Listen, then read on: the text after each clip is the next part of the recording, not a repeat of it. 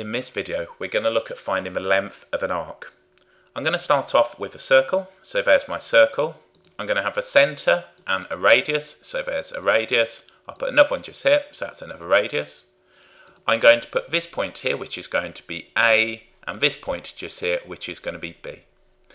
If we have an angle just here, theta, measured in radians, a radius, and an arc length from A to B, so the minor arc of L, we can say that L, this arc length, is equal to r theta. So all we would need to do to find the arc length is simply multiply the radius by the size of the angle when the angle is in radians. It's that straightforward. Okay, let's just have a look at how this works. What I'm going to do is go back to using degrees, and I'm going to draw a circle just here, and I'm going to put this angle just here, and we're going to have the angle, and I'll say that that angle is going to be 60 degrees. Let's just put this on in degrees. So we'll say that this is going to be 60 degrees. I'll say that this is going to be the radius, and this right here is going to be now the length, the arc, and we'll go from A to B.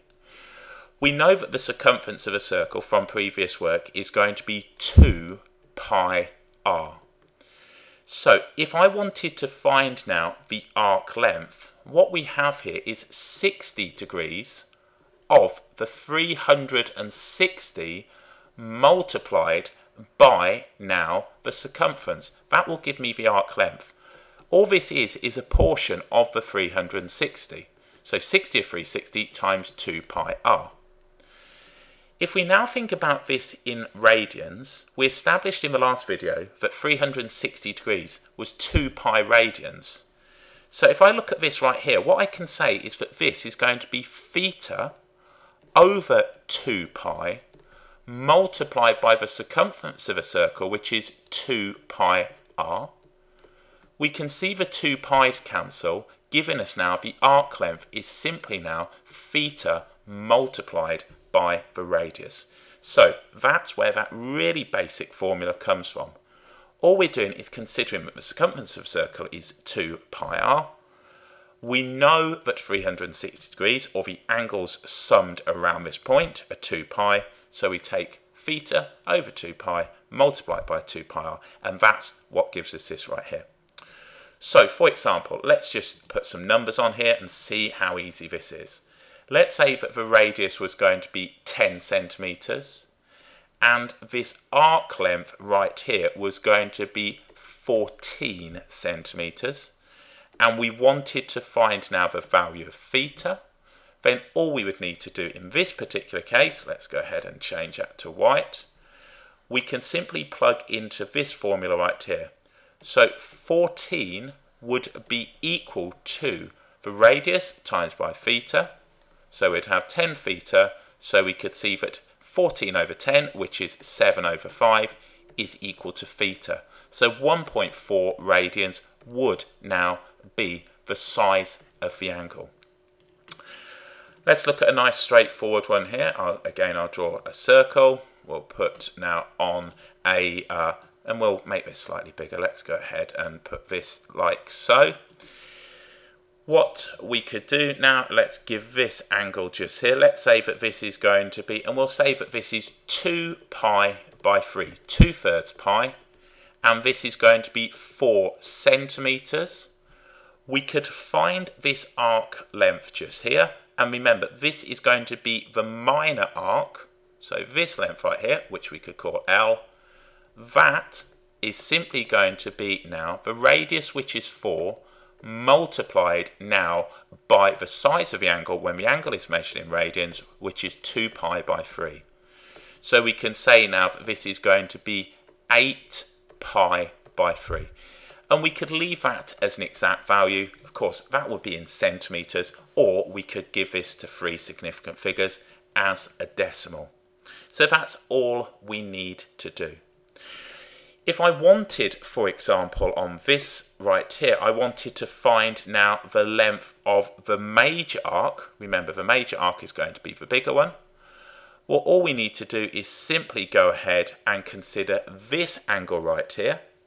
So we know that angles around a point sum to 2 pi, or if you like, 6 pi by 3.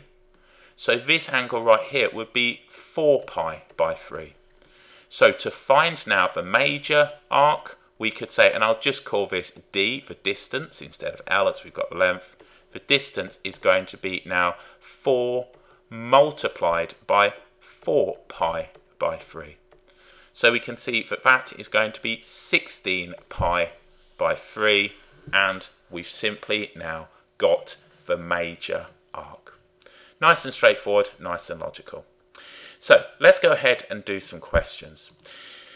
They won't always be presented as part of a circle. We might simply be given a sector. So we're asked to find the arc length for each sector, giving our answer to 3 significant figures.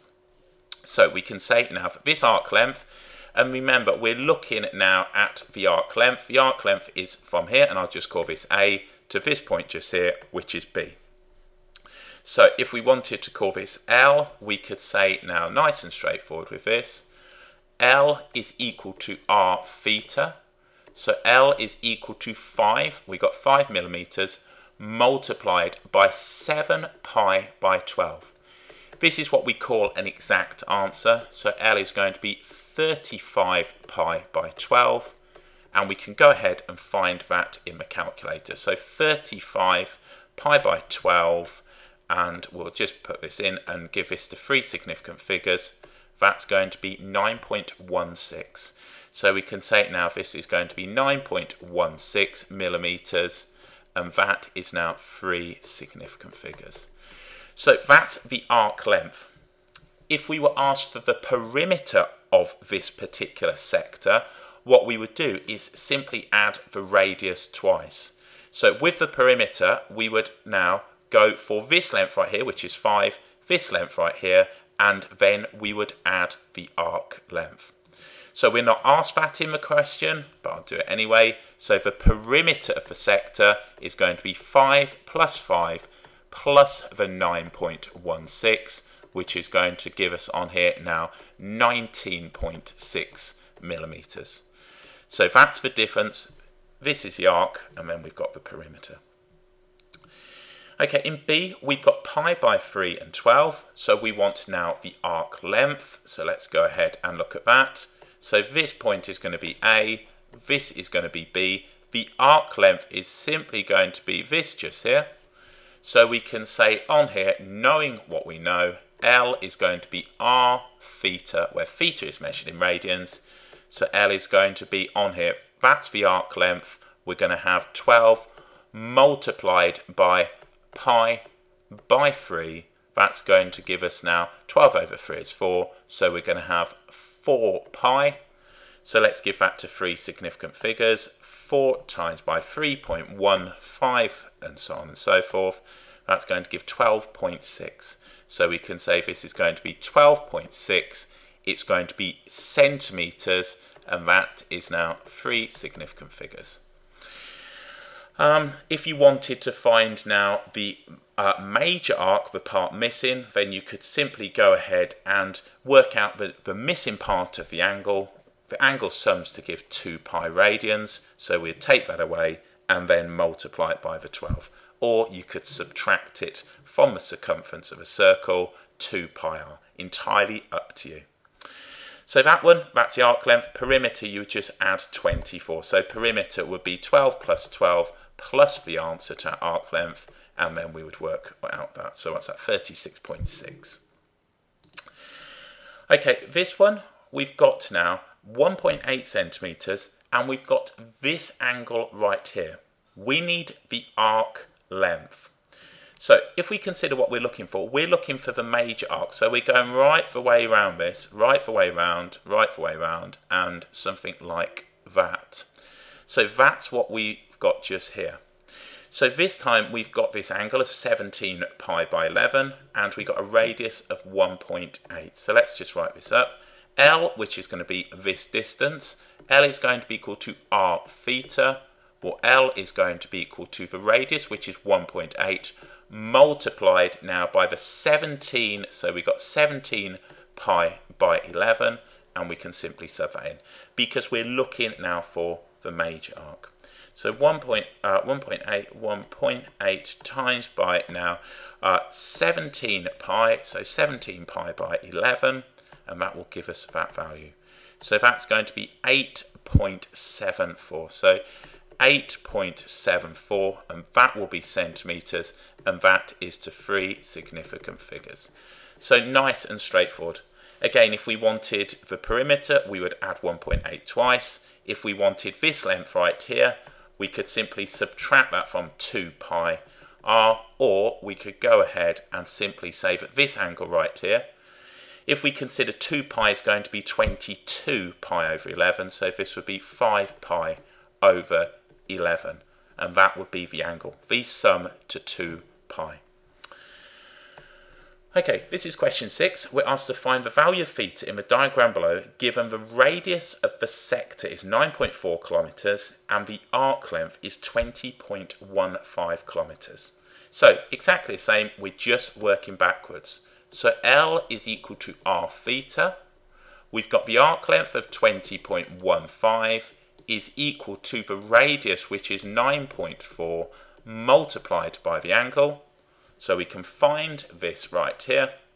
So 20.15, and we divide this by 9.4, and that's going to give us on there 2.14. So 2.14 radians, and that is correct to 3 significant figures.